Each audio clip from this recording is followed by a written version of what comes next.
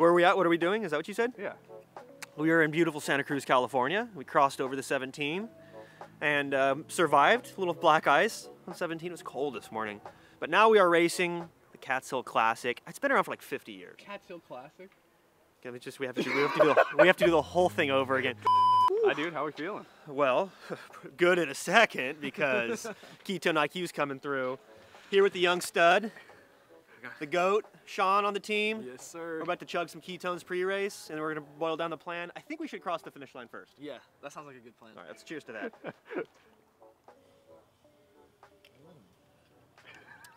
Doesn't get better, does it? How are we feeling today? Feeling good. Yeah, we're about to go get kitted up. Roman's always got a plan, so I think Ryan's got this in the bag. So we're going to be working for him today, I'm pretty sure, but it should be fun.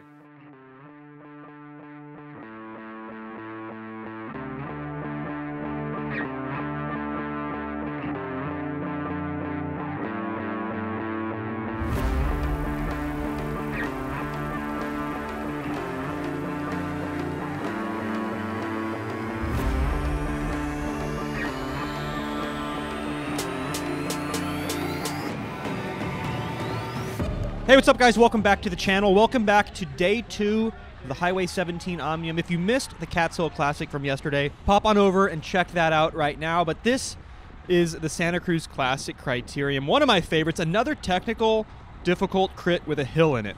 We're about to approach one of the first major features of this course. I'm going to move up on the inside here on the first lap. This is a hairpin just after the start-finish, and then you go down this hill. We'll take a lap here. We'll talk about the course. We'll talk about the competition. A lot of the competition you guys will know from yesterday's video from the Cat's Hill Classic. We have a Volo, this rider in front of me, professional rider. We have Lance from Legion of Los Angeles, Tobin, professional cyclocross racer, and then all of those local teams and local hitters that you guys know from listening to this channel. And then, of course, us on Team Mike's Bikes. We won yesterday at Cat's Hill. Sorry, spoiler, if you haven't checked out that video yet, but Ryan was the winner. And he also won this race, Santa Cruz Classic, last year. So he's definitely the rider to protect, to look out for, and eventually to lead out for the sprint finish. He's going so good in field sprints right now. So how do we execute that? Well, the first thing is we need to keep it together for a field sprint. There were, again, I think there were 7 of us on Team Mike's Bikes this day. We definitely had the numbers, and we definitely had the motivation to keep that Omnium lead with Ryan. So in order to keep it together, it's marking attacks, it's neutralizing attacks, it's stacking breakaways, and it's making sure that Ryan is protected until that last possible moment with about 200 meters to go so he can uncork the sprint and hopefully take home the W. And as I've been talking, we've just hit the bottom of the hill, which is the second feature of this course. It's probably only a couple hundred meters at, like, I want to say 7%. You can see people just stand up and kind of do like 600 or 700 watts. I like to say that it's kind of similar to the Cat's Hill Classic, but instead of one block at over 20%, it's just kind of stretched out, and it's like 2 to 3 blocks at maybe 6 or 7%. And then kind of a false flat 1 to 2% straightaway into the finish line. But anyway, back to the plan. In our team meeting before the race even started, we specifically called out 3.5 laps to go. 3.5 laps to go is when we could safely take the front with the numbers that we had, control the final few laps of the race, and then make sure that Sean, Ryan, and myself are protected in order to execute that lead out. So early on, I was kind of struggling to move up. I wasn't finding the right spot. The hill's not where you want to do it, but this flat spot coming over the top, a lot of people rest because they're tired from the hill. And you can see, yeah, I did some power there. Not going to lie, it was maybe 600 watts, 500 watts for a little bit.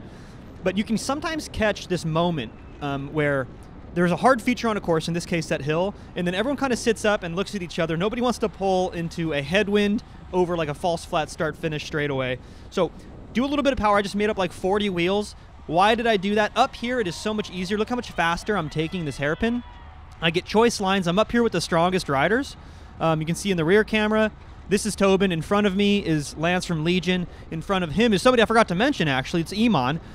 So surrounded with the strongest riders, this is the place to be to save energy, believe it or not, closer to the front. The draft isn't quite as good, but better, faster, more efficient lines where you're not crowded on both sides by, 5, 6 riders wide who are going to maybe force you into either a dangerous situation or just a really inefficient situation.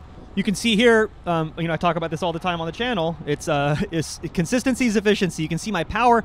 It's not spiking up all over the place. I'm generally pretty consistent. I'm spending very little time at 0 watts coasting, which might seem like a good thing if you're coasting. You're not using that much energy, but that you're going to have to make up for that at some point. You know, these races we average sometimes close to 30 miles an hour, and if you're just coasting, that means you're going to have to sprint later on, which is not ideal. So as we come into this final corner, I'm preserving all of my speed and momentum. You see I go all the way out to that curb, and yeah, I'm doing a lot of power, but I also started the bottom of the climb with all of this energy, all of this speed, all of this momentum, and as a result, there's this big gap behind me. And this is another added benefit of being close to the front.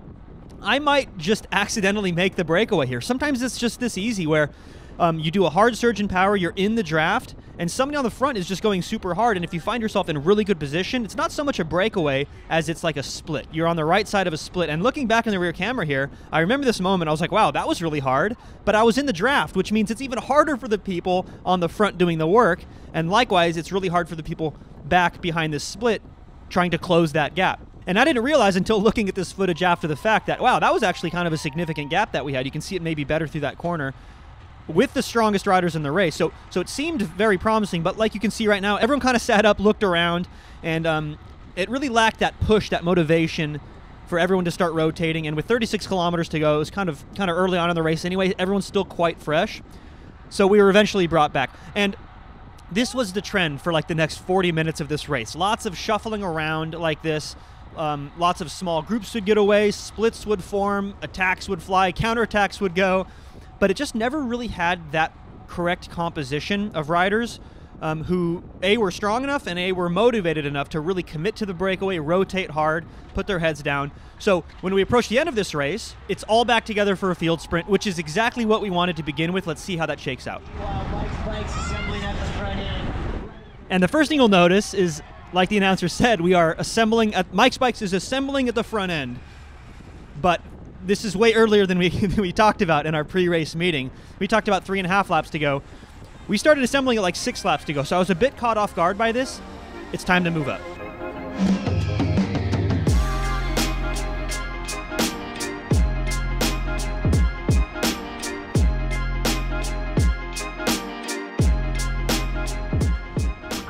And finally, with about a little over 4 kilometers to go, I see some daylight, and I do a pretty big effort up the hill. Not the best place to move up, like I said. And I want to join my teammates on the front, but suddenly Jason Saltzman sends it. And I'm in no position not to follow this. This is my role in this race, to support Ryan, and I cannot let somebody as strong as Jason just get away on this hill, and he is going for it, you guys. So hard effort, right into hard effort. He elbows me through, and that's a hard pass for me. Sorry, Jason, you're a bro. But taking a pole right now is not going to benefit my chances or the team's chances. So I'm just going to continue to follow, and he flicks me one more time, and it's funny. I had to try. He says, I had to try. I was like, yeah, fair enough. And I apologize I couldn't rotate through. But look, Jason, you're too strong, man. It's a tip of the cap to you. And now I'm in this weird position where I'm on the front. I don't want to be on the front. You can see my shadow. I'm looking back. I'm doing 150 watts.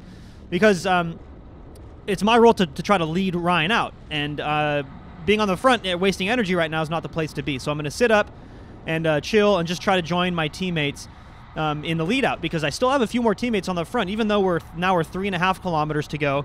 I kind of want to shuffle back. I want to get right next to Ryan, right next to Sean, make sure I'm going to be there to protect and lead him out for the sprint and finish. And this is predictable counterattack. Anytime anything slows down like this, that's what's going to happen. And it's a good thing Gavin's on top of it, because Gavin's gonna chase that back teammate Gavin. And now this is the mistake I make right here, is I should just start following these. I'm still pretty tired, but I'm not terribly tired. 164 beats per minute is pretty controlled. I should be following these. I'm letting too many riders pass me, including Ryan. That's Ryan who just passed me. And I should just be kind of getting back into the fold here. And it's going to cost me. That doesn't seem like much, you guys, but letting that number of riders pass you on a difficult technical course like this, in the closing laps especially, it can be really hard to recover from, especially when there's no control on the front. You notice that there were some purple jerseys, some teammates that passed me, but we do not have control of this race anymore. You have all of these people who are going super hard on the front, trying to get away. They don't want it to come to a field sprint, and that's going to make it really hard to make up ground, to move up. You can see it's single file. It's going really fast right now, going 500 watts just on the flats here in the draft. So my position's kind of locked in, right? If it were like a big 4-corner square crit, it'd be a lot easier to make up ground in the closing laps, but on a course like this, you really want to maintain your good position near the front to the best extent possible with the last couple of laps. And that's where we're at now. I think we just passed 2 to go. I need to move up and join Ryan, because he is maybe 8 riders in front of me, which is a pretty hard task at this point in the race to make up that sort of ground without absolutely killing yourself in order to do so. And I just need to, looking back at this, I just need to pop out in the wind and just do an effort to get up there, because well, I'm not saving my legs for my sprint. Like, that's not what I'm doing. I'm saving my legs to lead Ryan out into his sprint, which means my effort, it comes even earlier. It's even though there's 2 kilometers left, my effort comes well before that. So I need to move up. I should not be losing ground right now. And it's kind of cringe looking back. This is pretty rookie mistake. Losing position. Like I've said before, you can be the strongest rider in the world, but if you're not in the proper position to use your power, then it means nothing. You're not going to win the race. You're not going to execute team goals in this case. And yeah, still getting passed on the right side. You can tell everybody's quite desperate to move up right now, and I'm just not in that front group. And it's going to get worse for me, believe it or not, because you're going to see another series of mistakes that I make here, or just a set of unfortunate circumstances. And that's going to start here. My decision to go left instead of right. Sometimes that's the way the cookie crumbles, but I need to move up. I am yelling at my teammate RJ right now to move up, but there's nothing he can do, right? There's a curb on his left, there's riders to the front of him, and there's riders to the right. And right here, this is the frustrating part. If you look to the right, you can see Ryan, you can see Sean, you can see my teammates coming through Bell Lap. They're starting the lead out, and I just want to be up there having fun and helping out as best as I can, but I am just stuck here. I'm a prisoner in this peloton with no place to go, and this is really the moment where I should be helping Ryan out. This is where I should be on the front doing a hard effort, leading things out, making things fast, making sure he's got an armchair ride into the bottom of that final hill, but instead I'm like 20 wheels back, just got swarmed so hard, and now I'm behind Sean, and he's going to be doing the same thing as me. Like, we're just going to look for ways. Yeah, that's me yelling at Sean. Up, Sean, up, Sean. So I'm yelling at another teammate to bring me up there. He's going to be doing the same thing as me. We're just trying to move up, trying to support the team in any way we can, because there's no point in me uncorking a sprint at the end of this race for myself, right? We are going for the team win, for Ryan's overall Omnium win, and not looking good here. My position is just brutal. I really need to be on the front as soon as possible, but really trying to make up ground. It's just hard to do so in this position. The road, it's even harder now because the road narrows, so now there's really no space for me to move up. And it's at this point where I'm like, well, I can't move up anymore until the bottom of this hill, so I may as well just uncork a sprint anyway and just see if I can maybe get up there in the top 10, because why the hell not at this point. But unfortunately, no lead out duty for me today. I'm just going to see how long I can hold about 1,000 watts on this climb, and we'll see how many people I can pass. And by the time I get to the top here, I'm passing a fair number of riders, and I get a glimpse of what's going on at the front there, and I can see the magic happening. I can see how that whole thing unfolded, and I know it doesn't capture it well on the GoPro, so it's a good thing that I have Ryan's footage. Let's pop over to Ryan's footage and see how that last lap played out. All right, Ryan camera, here we go. He is on the right, and I was on the left. This is that moment where I was a prisoner in the peloton coming through 1 lap to go. I'm just off screen to the left, and you can see the mistake that I made. It's all clogged up on the left. And this is Sean, young Sean, coming out in front of Ryan. Man, I wanted to play with these guys so much up front and just contribute to this. This just looked like so much fun to me. But this is the ideal situation. We have Sean in front of Ryan, leading him out, and there's even one rider kind of giving a bonus lead out here for Sean, alleviating some of the pressure, because this is a pretty long lead out for Sean to handle by himself. From this far out, it's hard to keep it fast just by yourself. You want to be doing something like, 30, 35 miles an hour to the best extent possible, all the way to 200 meters to go, which is why this is excellent news for Sean when the Teyrun rider comes to the front and essentially just contributes to the lead out here for Mike's Bikes, helps out Sean. I have an overlay. This is Sean's power, and you can see just how well he executes this lead out. We're not going to be doing anything crazy, spiking up over 1,000 watts. A good lead out is smooth and consistent and just ensures that your sprinter is protected until that final moment. Ryan's not having to spike up big numbers. It's a very measured, consistent effort. Even when he's standing up, you can see that Sean is not doing some crazy amount of power. I think it was 800 watts. So we hit the bottom of this hill, timing it perfectly. Sean's going to stand up one last time and just bring Ryan up to speed, sheltered in this draft as long as possible. And look what this does. Iman decides to go early on the left, and because of Sean's amazing lead out, Ryan is able to pop in that draft, get 1 second of reprieve before putting his head down when the road flattens out. He's still got over 1,000 watts to contribute to this sprint. which is good enough to take down the W. So stoked for my team, man. I was so pumped to see this, and also very excited that Ryan shared his footage so we could enjoy this together on the channel. Your 2023... it sounds like Ryan's stoked too. Your 2023 Highway 17 Omnium champion, Ryan. Stoked for you, buddy. Don't forget to smash that subscribe button if you guys like this content. And as always, I'll catch you in the next one.